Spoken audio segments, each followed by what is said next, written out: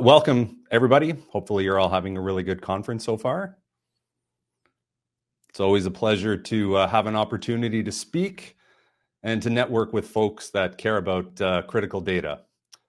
Today, I'm going to talk about building a disaster recovery strategy for Jira and why I think you need one.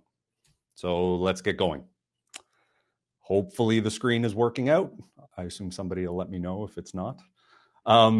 Over the course of the next 40 minutes or so, I'm going to touch on the elements of a good disaster recovery strategy. We're going to talk about testing. Having a strategy is one thing, but being reasonably confident that it's going to work the day you need it is pretty important. And that's where testing really will come in. The last thing we're going to talk about is backing up and restoring Jira specifically. Wouldn't be a Jira conference if we didn't touch on backing up your Jira Cloud instance. So those are the three things. My name's James. I'm the CTO and co-founder here at a company called Rewind. We're a business that started on the belief that people should really be focused on building value for their customers and not worrying about data loss. To that end, Rewind provides backup and recovery services for a myriad of tools, including Jira, but we also provide backup services for Confluence, for Bitbucket, for Trello, and for GitHub. We also provide backup for other services as well, outside of what we consider to be the developer tools listed here. I think it's a good place to get started with kind of the most pressing question and maybe the tagline for this talk, which is, why do you actually need a disaster recovery strategy when you're thinking about Jira and really cloud apps in general? I'm kind of willing to bet that of the folks that are in this presentation today, there's probably two categories that you fall into.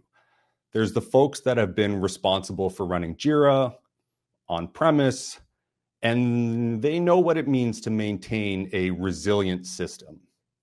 Those folks are probably thinking about the coming migration from Jira Server to Jira Cloud. I think it's next year, March maybe. And they're wondering, how am I going to adapt my disaster recovery strategy after my data migrates? And then there's the other folks in the room. They're the ones that were probably tasked with subscribing to Jira because it's one of the best tools for project tracking. And they have no clue why there's a talk about disaster recovery strategy in this conference, because they're using the cloud version, which is totally awesome. And it's managed by the good people at Atlassian, who absolutely have their back when things will inevitably go wrong someday. To that first group of people, I hear you. For the rest of you, you're probably in for a bit of a surprise. While the cloud is safe, your data is actually not. This is about as controversial as I'm going to get in this presentation. Don't get me wrong. Of course, cloud apps and public cloud providers, they absolutely do their best to keep their services as secure as they possibly can. It's really in their best interest of doing so. Most of them, if not all of them, have mitigation plans in place should something happen to really disrupt the continuity of their business. And we're talking about something like a database upgrade that goes completely wrong and millions of records suddenly get destroyed and lost forever. Or perhaps a critical infrastructure change that inadvertently disables access to critical services for hundreds of users for over a week. You know, something like that. But the reality is that what doesn't exist on their part is a strategy to recover your specific data. And if you don't believe me, here's a really bad idea. I really don't encourage you to do this, but in the name of science, and for the doubters out there, you could give this a try. But I don't want to be held responsible for the outcome. So here's what you should do, but you really shouldn't do this. Tomorrow morning, I want you to log into your production Jira instance, and I want you to find the busiest project that you have, the one where everyone is interacting with it, lots of issues, lots of comments, and I just want you to delete it. I'm talking like delete it, wipe it from the trash. Then go pick up the phone and call Atlassian and ask them to bring it back for you. Now remember, I said this is a bad idea because I actually know it's very unlikely that Atlassian is going to be able to help you. And how do I know that? It's because I read the terms of service, and it's actually right there in black and white. Section 5.2. You can look this up. Go to atlassian.com/legal/cloud-terms-of-service. And it's right there. And we've highlighted it for you. We assume no responsibility or liability for your data. And to be fair to Atlassian, it's not just them. Most cloud application providers have very similar wording in their terms of service, letting their customers know that they have to have their own strategy in place to safeguard their data. And the reason for that is because user level data is always the user's responsibility. This table here, bear with me, it's a little complicated, I suppose, but it illustrates what we call the shared responsibility model. And that model is just simply a framework that outlines the responsibilities of cloud service providers and all of their customers or their users. And it explains how every aspect is secured within the cloud environment. So if you take a close look at this, something you'll see is that if you run things on-premise, you're responsible for everything: the data, the application, the operating systems, networking, all the way down to physical hardware and physical security. But if you're using infrastructure as a service, you'll note the responsibility kind of becomes 50-50. You're responsible for the data, the application that's running on it, but things like network, physical hardware, and security, still the responsibility of the infrastructure provider. And by the time you make it all the way to the cloud application side, it's about 80-20. But at no point does the cloud service provider ever take responsibility for your data. It's always up to you to be responsible for it. And so what's that mean? It means that a disaster recovery strategy is something that you actually need to think about. It's not a nice to have. And you can stop and ask yourself, what do I do if my Jira instance disappeared tomorrow? Or what would the impact to my team be if last week's worth of Jira data suddenly went missing? How you answer those questions can really help frame your strategy. And there's a lot more to think about as well. It always seems to come back to risk, right? The makeup of your disaster recovery strategy is really a function of your risk tolerance, plain and simple. You should start by assessing all of your cloud apps and identifying those that are critical from those that are less critical. This is going to help you allocate resources in your strategy way more effectively. And this kind of makes sense, right? The more critical the data, the higher the resource allocation you may give it. And don't get me wrong, that's not to say that you should ignore less critical data, but it's a good thought process that really helps you prioritize things. Next, you should really consider your location and the industry in which you work and think about whether they bind you to any kind of compliance requirements. Certain regulations may dictate how you approach your strategy. For example, if you're in the healthcare or the fintech industry, you probably have very specific guidelines on backups. And that's an important thing to keep in mind when you're thinking about your recovery strategy. Next, it's really important that you identify your threat vectors. And yes, there are all kinds of external and malicious actors. Those things are real. But what the data actually tells us is that more often than not, the problems are with your own people. The threat is inside the building, that kind of thing. So you want to have a good understanding of who has access to your data and what they're doing with it. You can ask yourself, does everyone access the data with administrative privileges? If so, that's not really a good thing. Can people connect third-party systems to your data? Those types of things really matter when you're thinking about the risks. The next, you want to have some real conversations with stakeholders, and you want to really try and quantify the costs of downtime. If critical Jira data disappeared tomorrow, what's the business impact? If you lost the last week's worth of Jira data, how is productivity going to change? It's really important to put numbers on paper, real numbers on paper, and align with stakeholders to make sure that everybody's on the same page as to what those costs could be. And then last but not least, it's time to think about how much you can realistically allocate to disaster recovery efforts, including mitigation measures. It's one thing to plan for a disaster, and it's another thing to back that plan with real legitimate investment.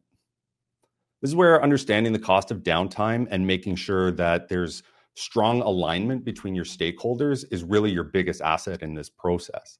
If you can show that the cost of downtime is X and the cost to mitigate is Y and Y is less than X, then usually those investment conversations are very, very easy to have. Okay, so now you kind of have an understanding of your risks, which is great.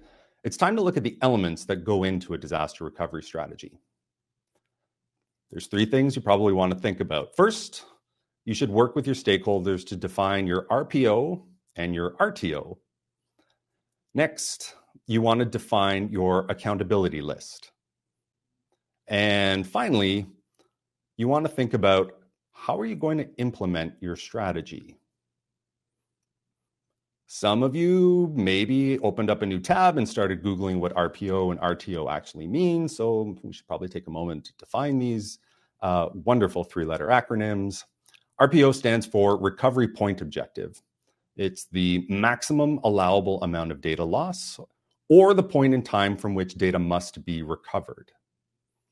RPO is a way to think about how much data you can afford to lose. So for example, if you take backups every 24 hours at midnight and something were to happen at 11:59 p.m., you'd lose at least a day's worth of data. That may or may not be acceptable to you, but that kind of gives you an idea of how to think about RPO.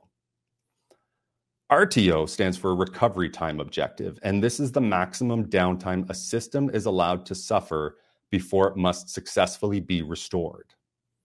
RTOs determine that, if critical data loss occurs, how quickly do we expect recovery to be?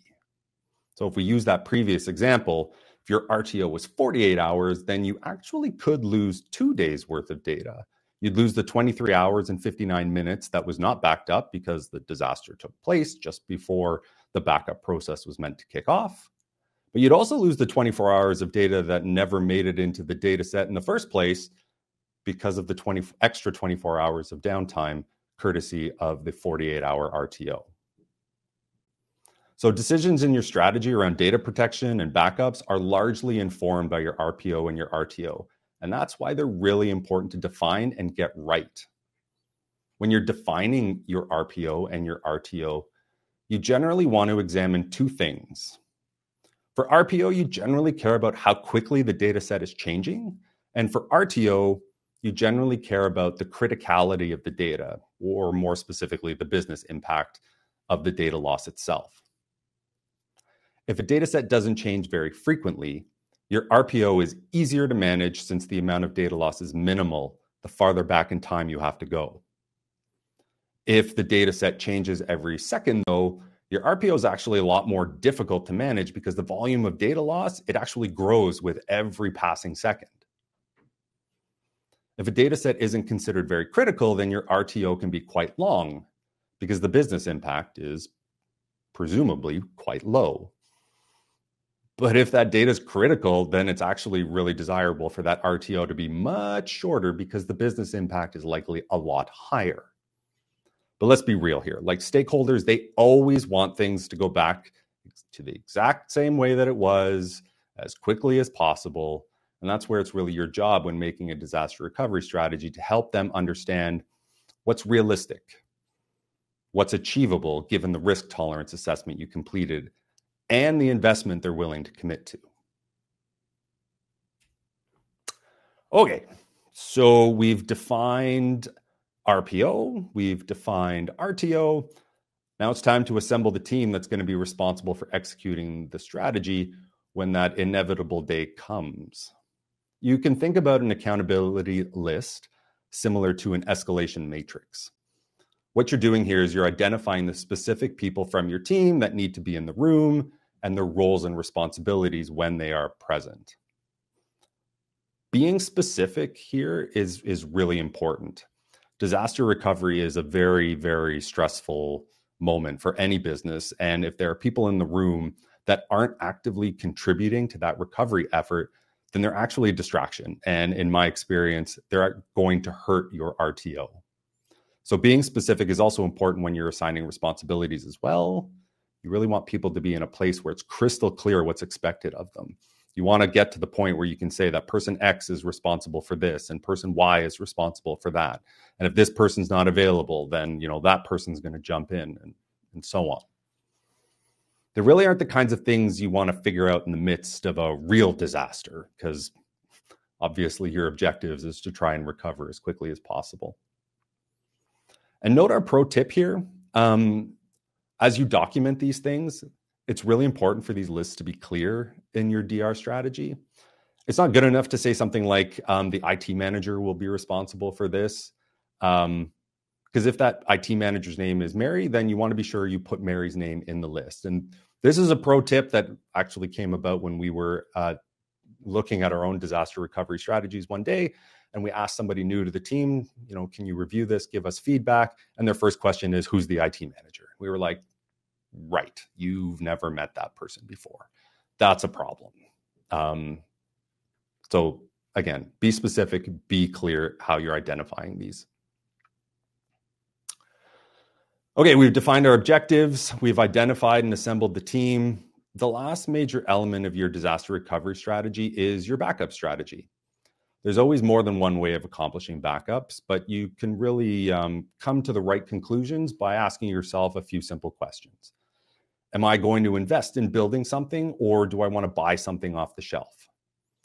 Do I know how big the data set is? Where am I going to store it? Are there security measures that I need for these backups? Who's going to have access to them?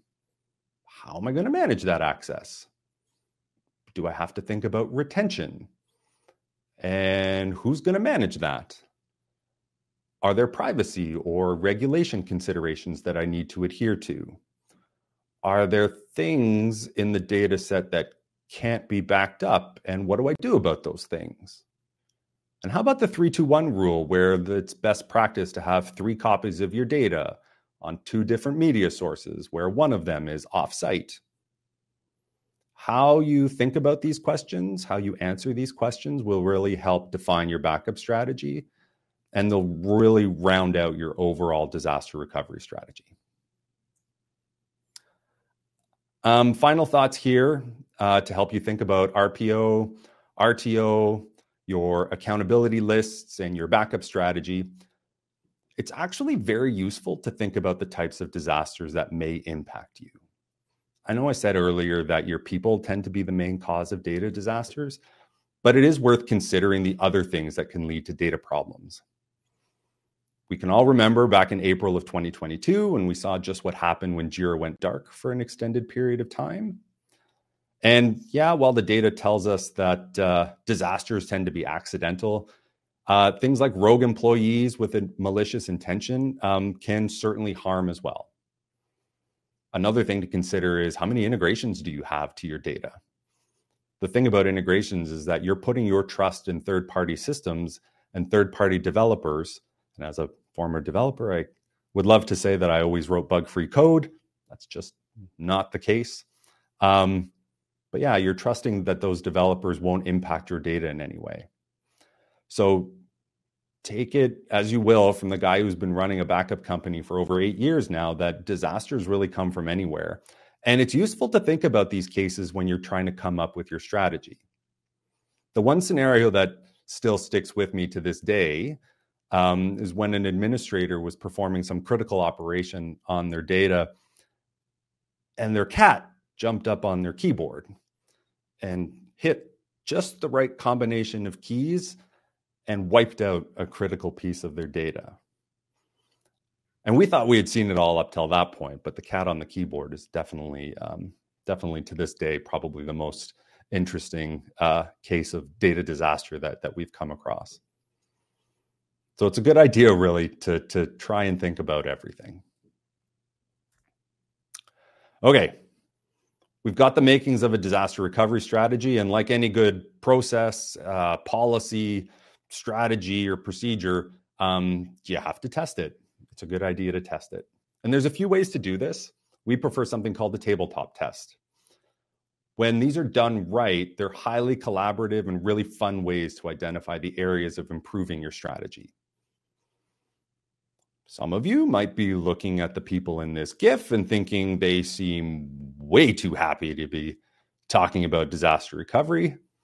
But I mean, that's kind of the point when you're doing a tabletop test. They take the stress right out of the situation and they allow the team to focus on validating and refining their strategy without the pressures that come with an actual disaster scenario.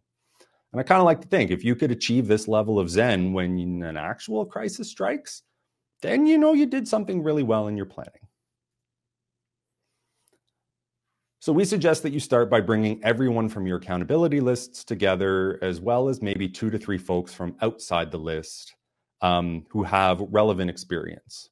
This is different from when disaster strikes. You wouldn't want those 2 to 3 folks during that scenario, but having them present as a way to help validate the procedure will actually help maybe identify things that you weren't thinking of. And the purpose of this initial meeting, it's really to debug the strategy. Everyone is expected to engage and openly contribute their thoughts and their feedback on what's being presented. And you want to spend most of your time discussing the decisions that went into the disaster recovery strategy. And you want to make sure everyone in the room is in agreement on the approach and ideally identify any dependency gaps. So this is a real life example of something that we had discovered. If your backup and recovery depends on the availability of a script, and that script is managed in a source code repository, that source code repository becomes a single point of failure if it's not available when disaster strikes. Fortunately, we back up Git repositories, so we solved that problem. Another example is to ask yourself, how will you contact people in the accountability list? The first time we went through one of our procedures, we realized we didn't have people's phone numbers. We just assumed we'd all be in the office together. Then the pandemic hit. Oops. Point here is, as you discover these improvement areas, it's really important to get them rolled back into the disaster recovery strategy itself. And once the group is satisfied, that strategy should be presented back to the relevant business stakeholders, and they should ultimately sign off on it. This step, again, it's all about ensuring that everyone is aligned with the approach relative to the needs of the business. All right, so we've debugged it. Next up, we're going to execute this strategy. As much as I'd love to be able to just, nuke a database somewhere in our infrastructure, that's not the best way to do this.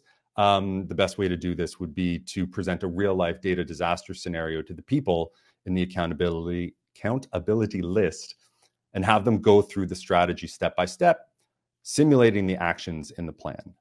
Simulating the actions. You don't actually want them to execute the actions themselves.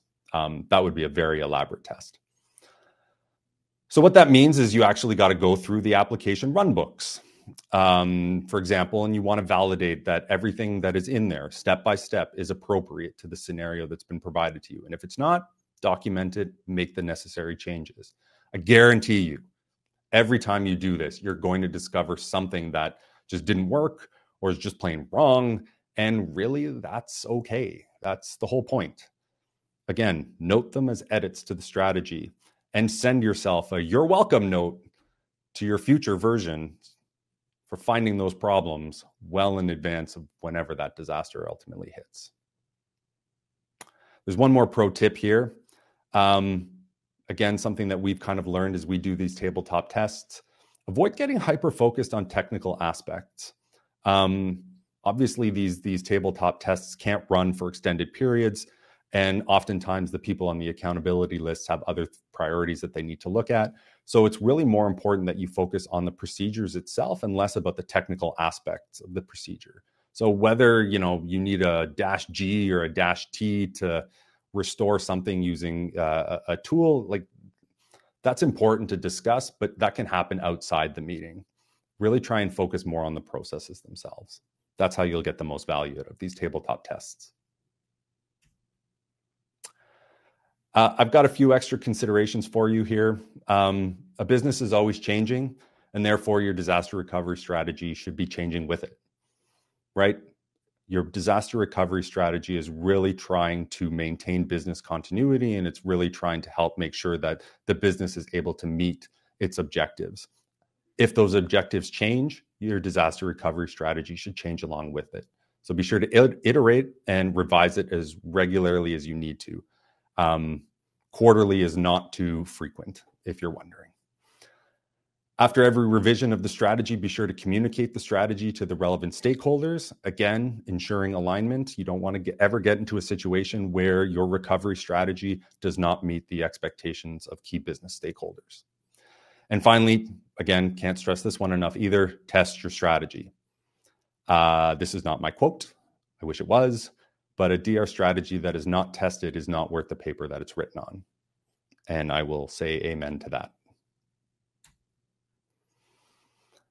So because we're here at JiraCon and because Jira tends to hold critical data for so many businesses, I really want to make sure I touch specifically on backing up and restoring Jira Cloud.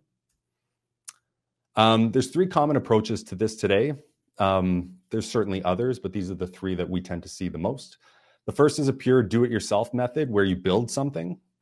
The second method would be to use a native feature of Jira Cloud.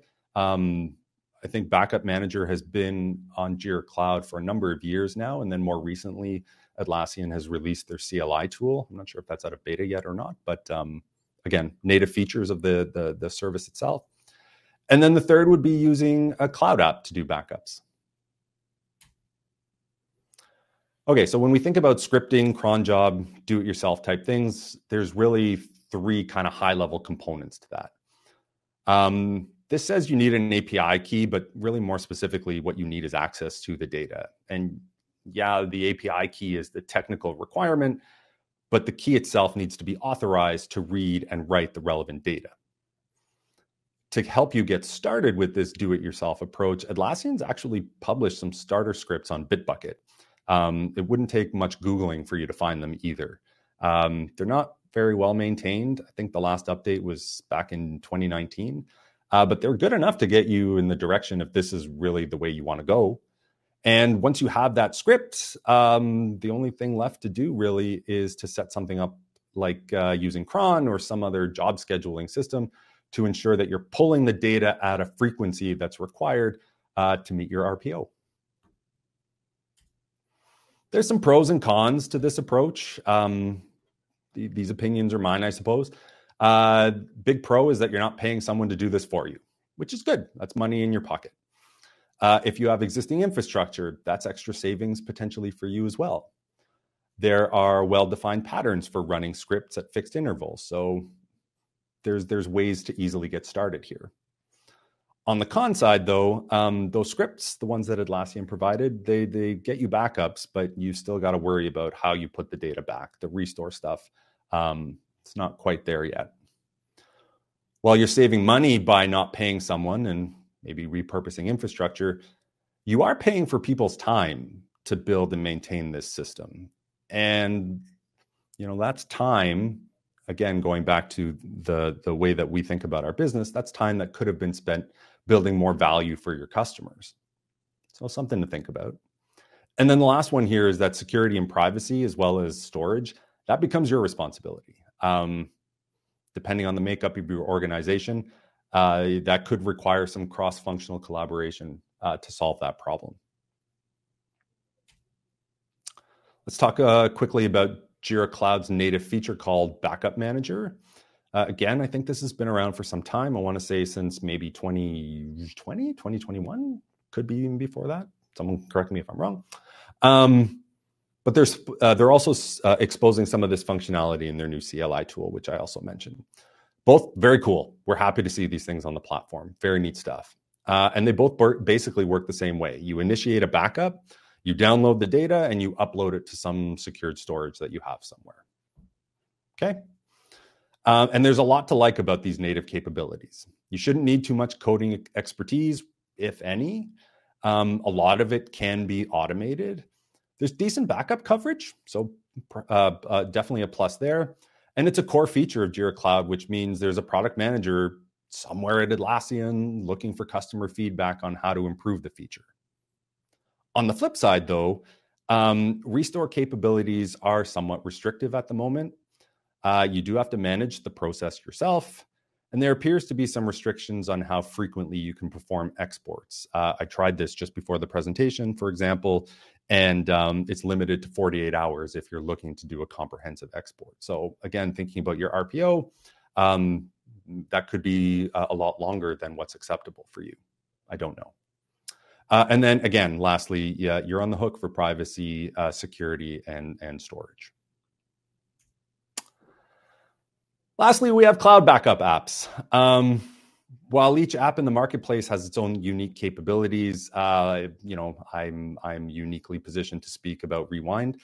And I will say that our system is really designed around the basic flow of install, authorize access to your Jira instance, and that's it. You're done. Everything else just sort of happens in the background automatically for you. And this is by design. You don't need to check in on it. There's not a whole lot of configuration. It's very intentional. Again, our emphasis is on allowing you to focus on building more value for your customers. So we'll be there for you when that day comes to do a restore. But that's kind of it for setting us up. Pretty easy. I've got 3 pros to cloud backup solutions like Rewind. The first one, you don't need an engineering investment because there's literally no code to write. There's nothing to maintain. The cloud app is your partner here. You can allocate that engineering investment somewhere else in your business, somewhere hopefully that will drive more value. To us, that's a big win. The second is flexible restores and version management. These apps are able to provide a better restore experience in general because that's really the fundamental value proposition that they're trying to offer you, which to me, another huge win. And the third is delegation to a trusted third party. You don't have to worry about security, privacy, and storage. That falls into the domain of the cloud app, which is also pretty awesome. You've got a phone number you can pick up and call if you ever have any questions about any of these things. On the other hand, cloud apps do have a non-zero monthly investment, but generally speaking, that investment is a fraction of the cost of a human investment. And you have to delegate to a trusted third party. And no, that is not a typo. Delegating security, privacy, storage to a third party, I get it. That can be really tough for a lot of businesses. Fortunately, Atlassian actually does, I think, one of the best jobs of a lot of platforms out there with their cloud fortified program. Another pro tip, to me, I think this is pretty common practice for cloud apps, is that they tend to host their security content at /security. And you can try this out. Just add /security to the end of any domain. Go to atlassian.com/security or rewind.com/security. And you'll be taken to content that should help you understand the cloud app security posture and hopefully give you a way to get in touch with somebody to understand more if there's things that still need answering. That just about does it. It's kind of time for the more salesy part of the presentation, so bear with me. As I said at the beginning, I helped start a backup company because I really wanted businesses to focus on creating value for their customers and not security of their data. It's Rewind's vision to be to back up the cloud and restore it in seconds. And this slide is trying to demonstrate how we're progressing on that particular vision. Rewind is one of a handful of cloud apps in the Jira marketplace that does what we do. I invite you to check out the installs, the reviews, and the associated content, including what I was just mentioning about security, and decide how we compare to others. To help, we have a special code just for the good folks at this conference. It is quite the code. I don't think you need to worry about scrambling to write it down. I think it's going to get copied into the chat, which will hopefully allow you to easily copy and paste it should you wish to give us a try. Sign up, like it says here, and get your first 2 months free. And also, there's more. But wait, there's more. It wouldn't be a conference if there wasn't some swag and some merch. Who doesn't love swag and merch? So Rewind has its own store where we like to outfit people in Rewind lore. So here's another code that will get you $50 off some Rewind merch, as well as free shipping. And again, I think this code is going to make its way into the chat. And that's it for me. Hopefully you all learned something there. I'm happy to field any questions. Hi, everyone. I'm Ryan. Hi. Hey, Ryan. I was backstage and I started talking to you, and I was like, oh, no one can hear me from a hole in the ground. That's great. Thanks, that was a great job. 2 questions. Mark has them both. The first one, I'll just go in order. He says, Atlassian Cloud is on AWS infrastructure. How do you balance backups, size, /cost, /time, i.e. using something like an S3 bucket?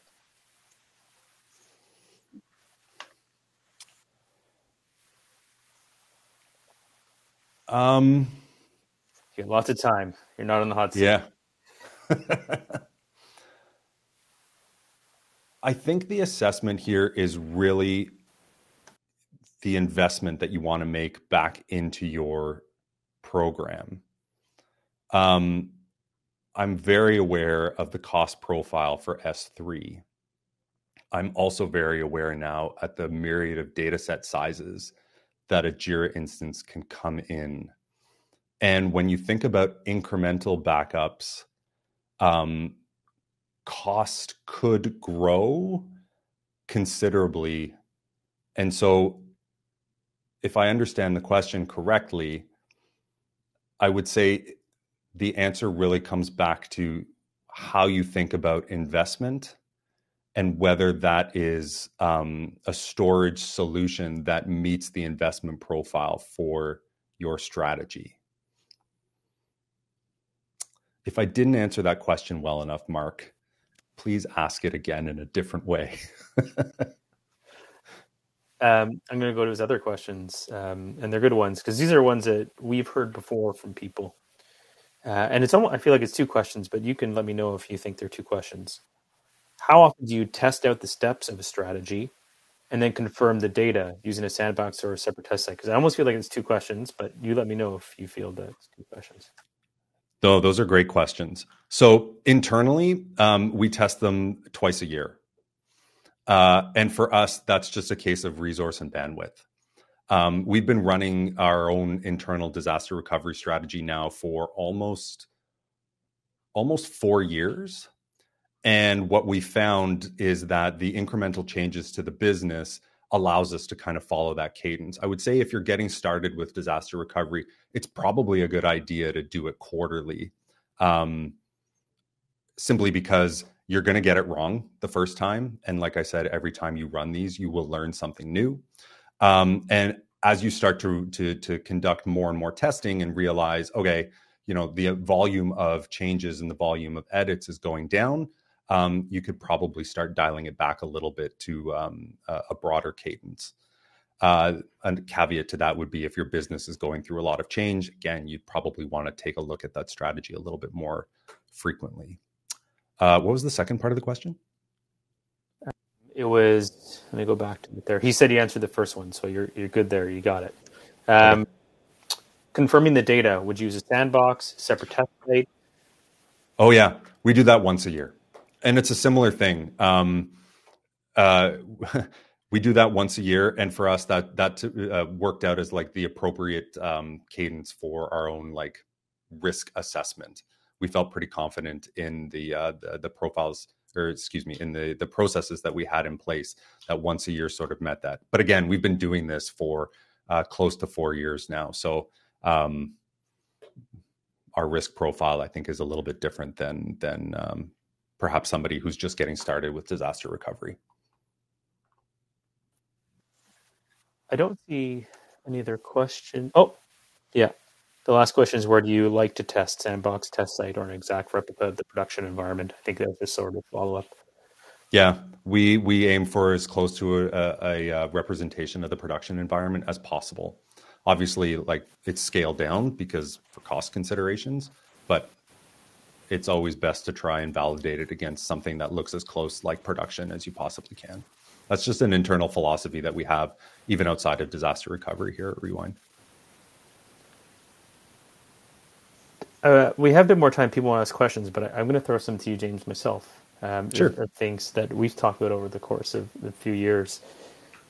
What sort of led Rewind down the path of really adopting some highly, I hate to use the word best practices because it sounds so hollow, but they are, right? I mean, in addition to just being a company that protects other companies' data, I know your philosophy on wanting to create sort of a forward-thinking company around disaster recovery, disaster strategy. What were some of the things that ignited, the fire to sort of drive this into the company? Yeah, good question. First and foremost, it was when this thing looked like it was going to be more than just a hobby. Without getting into the nitty-gritty details of Rewind's history, there reached an inflection point where we realized that we had a real business here in front of us. And so certain things had to change in order to adapt to that. So that's kind of number one. And that to me is when I talk about like changes to your business, that's an example of one of them. We reached a certain maturity point where it was time for us to look at the systems and the processes that we had in place and decide whether they would still meet the needs of a business that was going to grow to the rate that we had been growing and expected to grow into the future. That's number one. Number two is we started to hear more and more from customers about certain compliance requirements. So as we started to move more up market and started to talk more closely with some of what I would call, enterprise-like customers, more and more security questions started to come about, and questions about certain compliance requirements and certifications started to come up. And Rewind went out and we sought our SOC 2 Type 2 report. And availability is one of the security pillars that is part of that SOC 2 Type 2 report. And so, when we saw that, we quickly understood what is expected of us from customers that request those kinds of compliances. And it became very obvious to us from a roadmap point of view, the types of things that we needed to look at. And in our case, having a more robust disaster recovery strategy just naturally came out of that. Was there, the last one I have for you, is there anything that you sort of learned in the last year as you've iterated on, what Rewind does?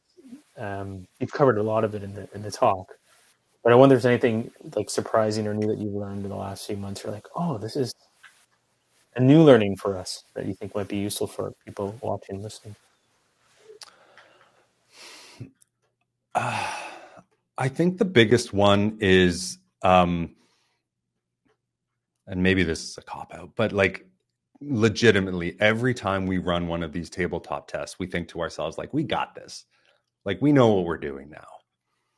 And we get everybody who's on that accountability list around the table. And then someone from our trust team throws a scenario in front of us. And inevitably, there's a moment where we're like, oh, yep, we're not really sure what to do about that one. It really just goes back to that idea of testing these procedures really does yield a ton of value. And it's such a small investment in the grand scheme of building one of these strategies. It's not like we spend copious amounts of hours doing them when we do them twice a year. At most they're 1 to 2 hours. But inevitably the learnings that come out of that, I think are the biggest value. That honestly feels like we just recently did a tabletop test for business continuity. And the scenario was we're in Ottawa, Canada here, and we're not far from a nuclear reactor. And Ottawa is our headquarters. And the question was, okay, well, what would happen if there was a radiation leak? And we were just like, oh, okay. We started listing off all these things, and we were just like, okay, well, we don't have a procedure for that. We don't have a procedure for this. Yeah. And these are things that, not to say that there's going to be a radiation leak at the nuclear plant that's not far from us here. But in a world with climate change happening and all these other types of macro events, you never know. And having concrete plans in place is the best way to protect yourself. Okay. The last question I'll ask, and just then we can let people go for the day. And prepare for the next slate of wonderful talks to come.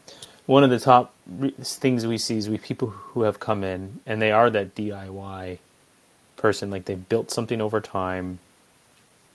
They sort of manage it, but they're still a little skeptical about making the switch. They think, yeah, you know what, I can still probably get away with this over time with all these, Frankenstein pieces. You've seen a lot of this over the years now. What would you tell someone that's in that position and their company is continuing to grow and they're just their tech stack gets bigger, they have more people into these pieces of software? What do you see that becomes sort of untenable over time? Was the question, when do I see that being untenable? Yeah, like when do you see that, or what do you see break down? Yeah. It tends to be as like complexity starts to rise within the business. And it's hard for me to say like where that inflection point will be. But as you said, when the tech stack continues to grow, the number of people grows, potentially people that were part of the project to build this Frankenstein backups DIY solution, they leave the business. There's no ownership of it. It's not clear where the information about how it works, where that lies. It's some like natural progression where complexity outweighs the benefit, maybe the perceived benefit of trying to manage that system internally. It's hard for me to put my finger on like what that actually is, though, because to be fair, it could be different for every company. Mm-hmm. But it is. I do feel like it's a measure of complexity, overall complexity within the business. Avril just asked a question. Thank you for that. We have multiple sites within our cloud org. Any suggestions on how to handle disaster recovery strategy for that? Many Jira sites? We have multiple sites within our cloud org. I don't know if you wanted to add in the chat, Avril, just like a clarifier around that. But many cloud orgs is how she's framed the question. Multiple sites within our cloud org. Sorry. Multiple sites within our cloud org. She might have just clarified it here. Yeah, correct. Okay. The fundamental principle, I think, still applies regardless of the number of sites that you're dealing with. Whether you treat like a site on its own as, how do I want to describe this? Each site could be treated as its own instance that needs its own disaster recovery strategy. And you could treat one site as a Jira site, a second site, whether it was a Bitbucket instance that needs its own disaster recovery strategy, or conflict. Like, I don't know if I'm explaining this well, but the point I'm trying to make is that the number you have is kind of irrelevant. You should look at each individual site. You should measure the value, the criticality of the data, and treat them and give them their due respect for a disaster recovery strategy, as if they were separate cloud applications. Did that make sense to you, Ryan? Oh, you're on mute. I'm on mute. One of the things we see is people will come in. That makes sense, Avril says. Okay. Thank you. One of the things we see is people, when they might not come to us, and they might come to us for Jira. Well, actually, Jira is one of the top products that people come to us for. And we'll talk to them about their other technology stack, for developer operations, or maybe some of the future products that we're building.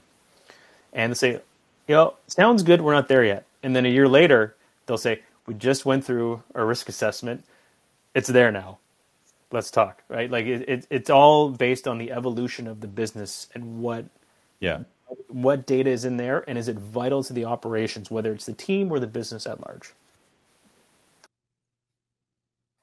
Okay, I think we have no more questions. We can give everyone back 10 minutes. Great job, James. Okay, thanks everybody.